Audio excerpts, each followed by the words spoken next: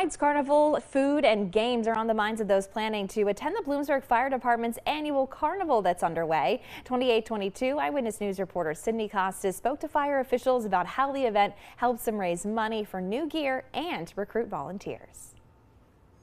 Carnivals bring out the kid in everyone, from the games to the food. Pennsylvania Dutch taco. It has mashed potatoes topped with roasted chicken with homemade gravy.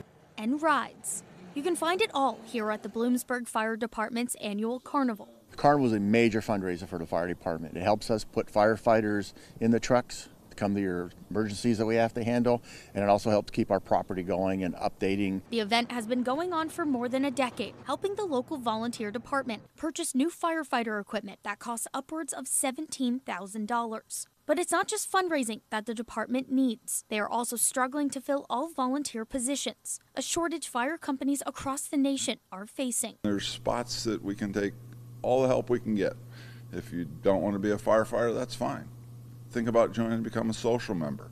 Help out with taking care of the place. So whether you're stopping by to try a tasty treat or test your luck for a prize, the show will go on at the fire station no matter the hurdle. The weather may be up and down, but that's not stopping this carnival and its merry-go-round. Friday and Saturday looks like good weather, and we're hoping it's like shoulder to shoulder. People here to enjoy the music, enjoy our car show, and just enjoy seeing each other and helping us out to meet our needs.